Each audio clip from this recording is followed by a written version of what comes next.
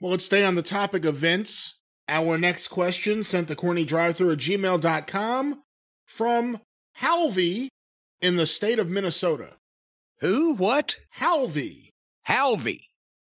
On a recent drive-thru, Jim mentioned that Vince Jr. held a personal grudge against Crockett Jr. and Verne Gagne. Jim explained why Vince Jr. held the grudge against Crockett, but not Verne. What was the personal issue between Vince McMahon and Verne Gagne? Well, did I use that terminology, he held a personal grudge? Or it just seemed like that was the most delight he took? I mean, we definitely talked about the idea that he did seem to take delight in crushing Crockett Jr. and Verne.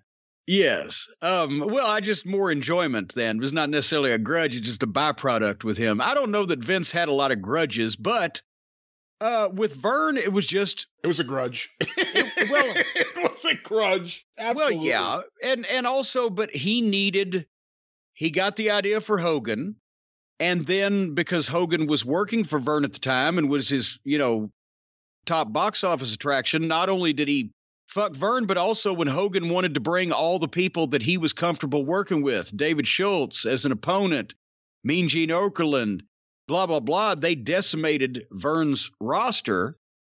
He would have probably have done that just to get what he wanted anyway. But then, of course, Verne was not a shrinking violet and said a lot of things. So I'm sure that, it wasn't like Vince didn't give a fuck about poor old Don Owens in Portland. He didn't care about putting Don Owens out of business. And as we've mentioned, he didn't try to put Jerry Jarrett out of business because, because neither one of them owned the Midwest. Yeah, none of those territories were a threat or to him or a place that he wanted to take over or invade. So, he left, but he sodomized the territories that he wanted to get a foothold in or get their talent. Well, the other thing is the story has always been that Verne and possibly even Greg kind of laughed off Vince in the summer of '83 when he offered to buy the AWA.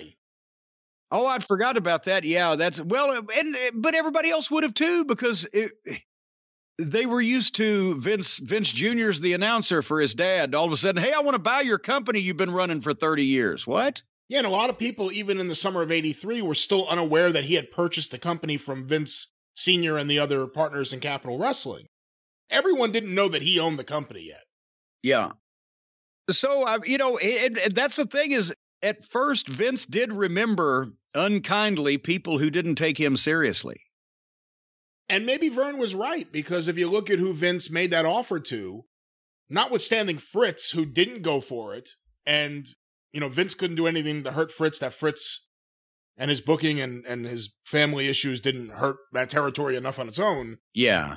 But Vince, the partners in Capital Wrestling got paid, although when you look at the value of what that company was worth, he got a sweetheart deal with them. Tunney got paid and got set up for life or for the next 20 years. Stu got screwed. Mike LaBelle got screwed. Who's to say Vince doesn't go and offer Verne, who had the biggest territory of all those guys and had top-level talent, hey, I'm going to give you X amount of millions of dollars, and then he reneges on it after 6 months, after he gets everything he wants, including the TV and the wrestlers. Because that's what he did. He went there and he went after his TV, and he went after his top talent. He went after the producers. He went after the C-level commentators. He went after everyone. If you wanted a WWE deal, all you had to do is go work for the AWA. I agree. No extra insight. Okay, I got you. No extra insight. Well, we've been down that road and back a few times. I know all the fucking pictures on the wall of the bathroom at that gas station.